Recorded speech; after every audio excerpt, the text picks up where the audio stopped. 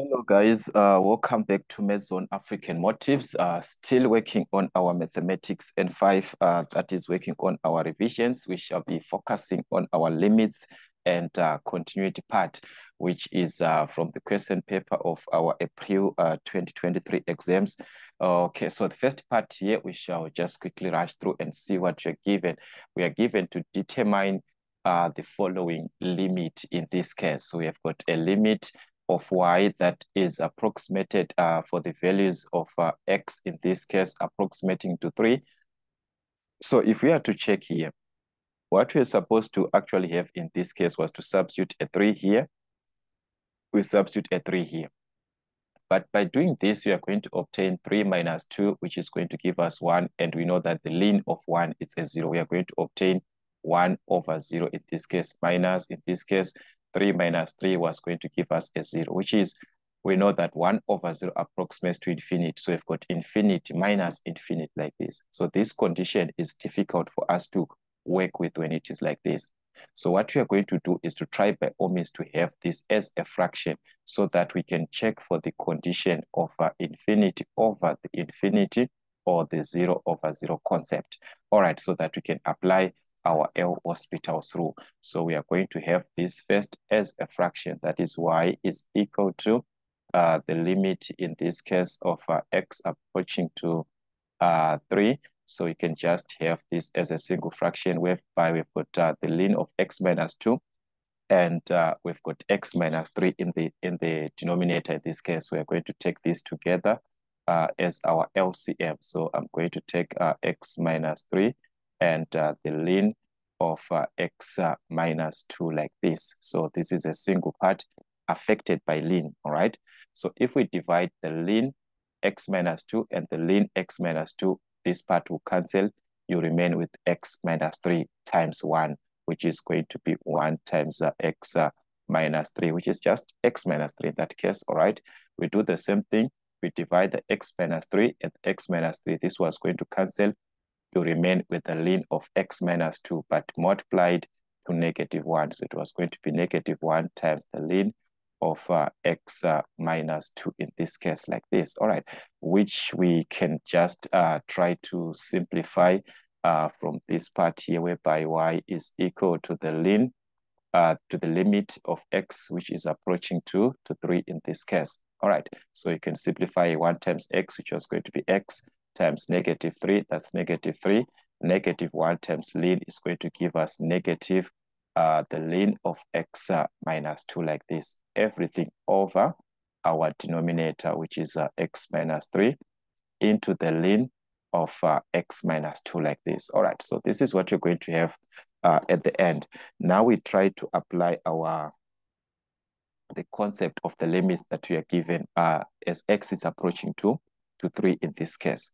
So we're going to substitute where there's an x, we're going to substitute a 3. Where there's x, we're going to substitute a 3.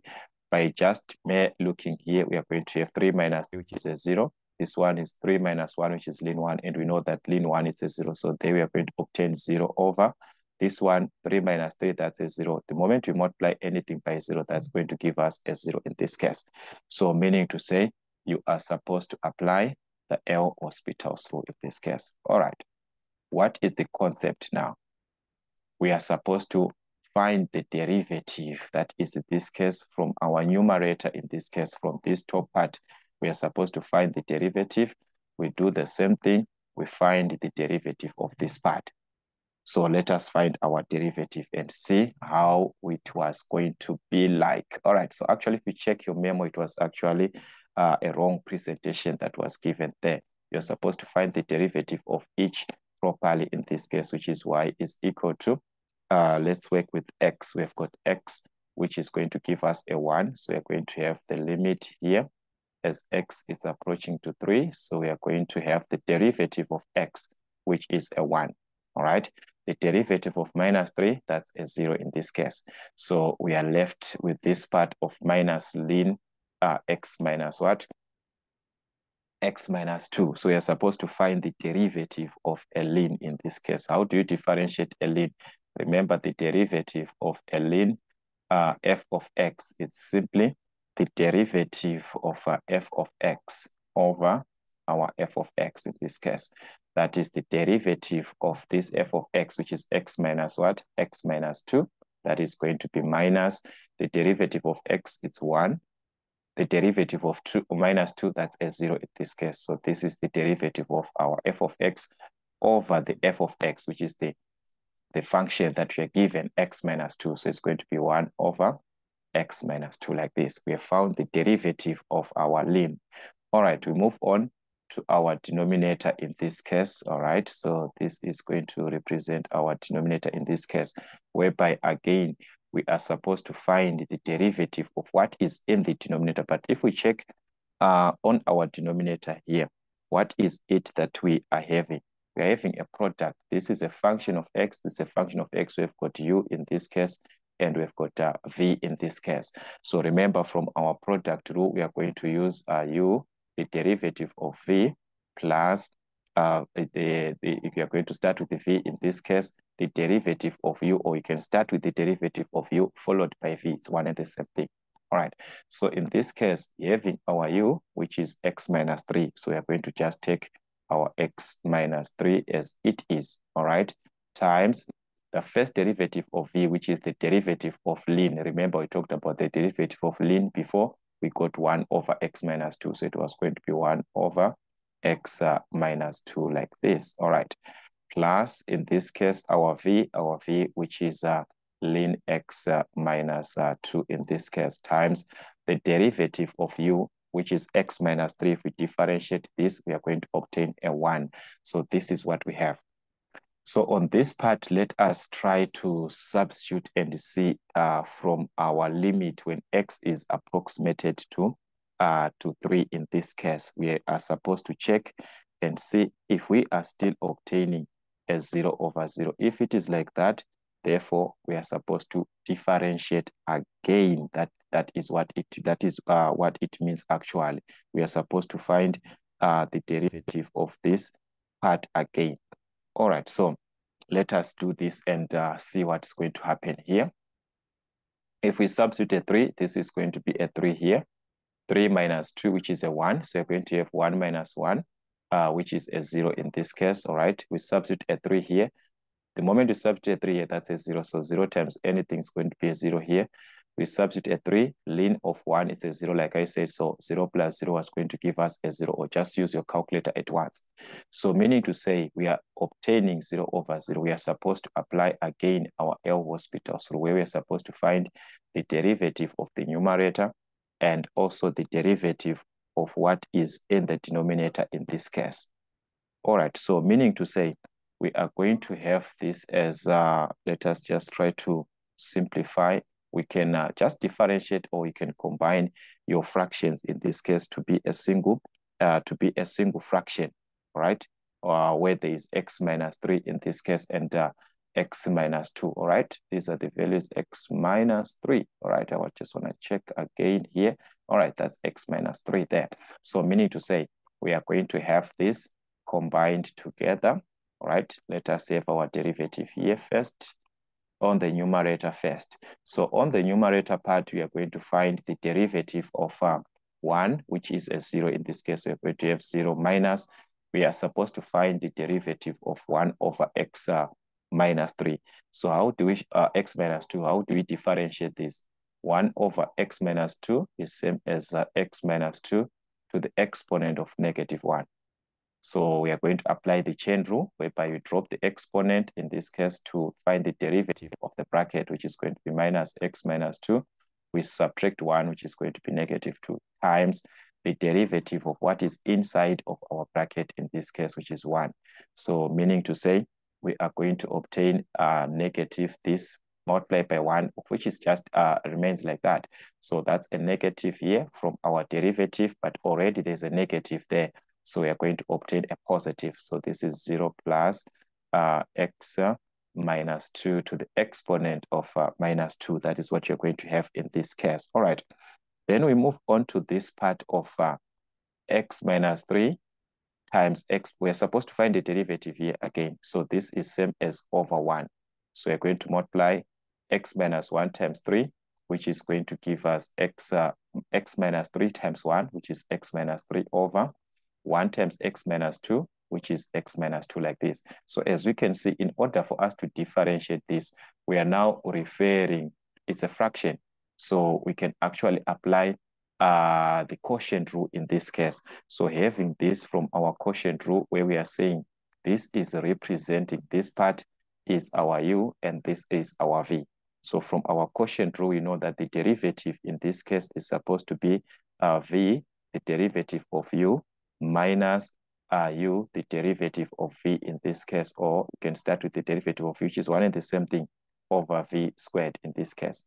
So meaning to say we are going to take our v, which is x minus 2 in this case. So this was going to be x minus 2 times the derivative of u, which is here we are going to obtain a 1, minus u, we take the u as it is, which is x minus 3, times the derivative of v, which was going to be a 1, everything over v squared, which is x minus 2 squared. Expand your brackets by 1, we are going to obtain x minus 2 by negative 1, negative 1 times x, which is negative x, negative 1 times 3 times negative 3, which is a positive 3, everything over x minus 2 squared. So the x and the x was going to cancel, minus 2 and 3 was going to give us 1 over x minus 2 squared. So this is the expression, or this is the answer that you're going to obtain from our integral part, which is 1 over x minus 2 squared, or you can write this as x minus 2 to the exponent of minus 2. It's one and the same thing, all right? So we're going to have this as x minus 2. So we're going to have everything over, we differentiated, remember we are differentiating every part. So we differentiated this part here, this part, which gave us what? X minus 3 over x plus 2. So we ended up with the x minus 2 to the exponent of minus 2, or 1 over, it's one and the same thing.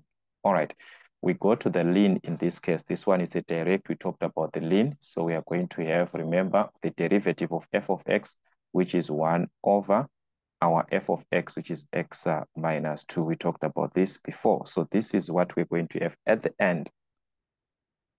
We try again our limits. Okay, so we're going to try again our limits and see. We try the limit, we are limited to x being 3. So this was going to be a 3. 3 minus 2 was going to be 1 to the x, which was going to be a 1. Here we put a 3, so this was going to give us a 1. We put a 3, this was going to give us a 1. So meaning to say this time, we are not going to obtain a 0, we are going to obtain exact value. On top, you're going to get a 1. On this part, you're going to get a 1 plus, on this part, you're going to obtain a 1. So that was going to be, at the end, y is going to be 1 over 1 plus 1, which is a 2. So that is how we're supposed to apply our limits in this case. So as you can see, the application of limits, it's based on your derivatives. Revise your derivatives, the basics of your derivatives, how to differentiate the product, the quotient, and so forth. Even though the marks there, they might not like correspond to say the calculation that you're doing, they expect you to be knowing these basics derivatives. That's why you see we are just given 4 marks for that. All right, let us check the other part, which is the item 2. 1.2, we are now asked to determine the values of x. That was our question. The values, it's actually, it can be value or values of x for which f of x is discontinuous. Remember, if a function is discontinuous, it means the denominator in this case must be equal to 0. F of x over 0, it means it approximates to infinite, that being discontinuous in this case. So what you simply needed in this case was to say the denominator when it is equal to 0, this is our denominator here. So we are simply going to take that as our equation to say x squared minus 3x plus 2 is equal to 0. That's a function to be discontinuous. All right, so from there we can solve our equation. Depending with it, can we use quadratic formula or factorization? So here we've got, let's try for, if we've got factors, in this case, we've got factors of 2, in this case, which can give us a negative 3. We have factors of 2 that will give us a negative 3. Factors, we need factors of positive 2. But these factors of positive 2 should give us a negative 3. So that's negative 2. And negative 1. So meaning to say we are going to have 2 brackets here equal to 0. Since the coefficient of x squared is 1. We're going to have x and x here. We take those factors as they are, which is -2 and -1. So each bracket must be equal to 0. So therefore, x is equal to 2, or from this bracket, x is going to be equivalent to +1 in this case. All right, so these are the possible values of x that if we substitute them here, we are going to obtain as 0. And if we obtain as 0, it means this function is discontinuous. That is, it is approximating infinity at the end. So that is how you play around with the continuity part, the limits and so forth. So all you need is to just work as much questions as we are preparing for our exams. As we can see, these are the typical questions. We have talked about this on the introduction of limits and continuity. Make sure that you watch the video so that you revise the basics of our limits and continuity from there.